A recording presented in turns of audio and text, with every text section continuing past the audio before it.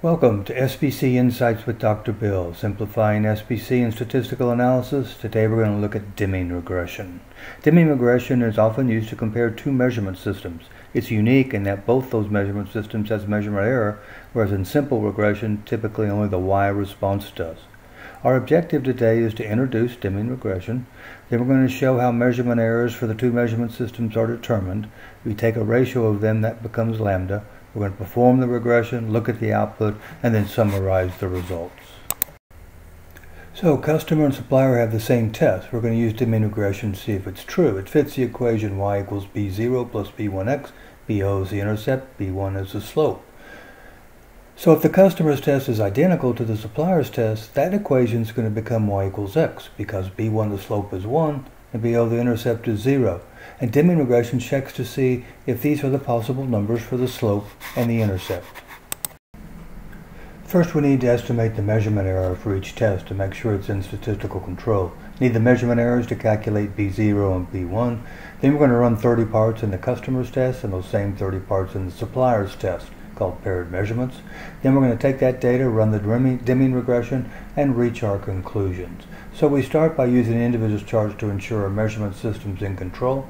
And we're going to measure one part 30 times in the supplier's test, and you can see the results here.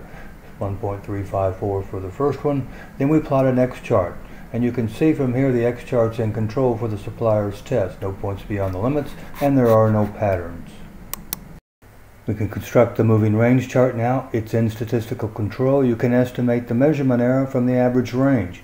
The average range is 0.0018. Divide that by 1.128, and you get your measurement error of 0.0016. Now you repeat this for the customer's test Y. One part 30 times. Data is shown here. Then you construct an X chart. It's in control for the customer's test, which is good. Then you're ready to make your moving range chart. It's also in control for the customer's test. So you can estimate the measurement error T from the average range. Average range is 0.0022. You divide that by 1.128 and you get 0.02.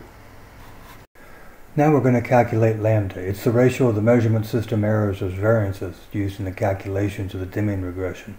So it's the variance of the supplier test divided by the variance of the customer test.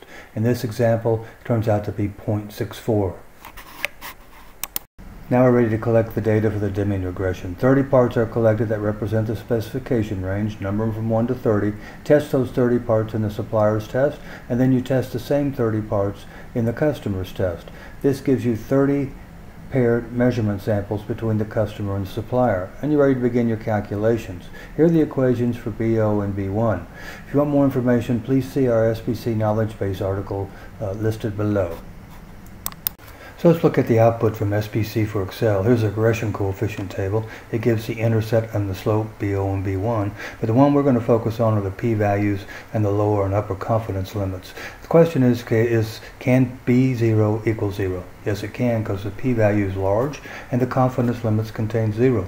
Can B1 equal 0? No, because the b-value is small and the confidence limit does not include 0. So we can plot the paired measurements along the best fit line. You can see these points are close to the green line on the chart. That means that these two test methods are probably comparable. We can actually test if the two means are equal. That is the customer's test the same mean as the supplier test using this t statistic. And we can also test if the slope is equal to 1 using this t statistic, which is equal to b1 minus 1 divided by the standard error of the slope. And here's the output from the SPC for Excel program. Our conclusions are that the slope couldn't be 1 because the upper and lower confidence interval contains 0. The means could also be 0 because the upper and lower confidence for the means contains 0. The two methods appear to be interchangeable.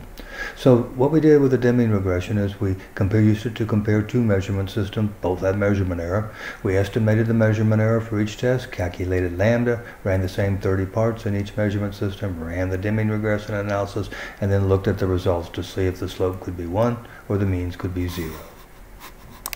So this has been SPC Insights with Dr. Bill on Deming regression. Hope you enjoyed it. Click on YouTube subscribe button or visit our SPC Knowledge Base for 200 plus articles, or make your own control charts with our demo. Thank you for watching the video. I hope you enjoyed it.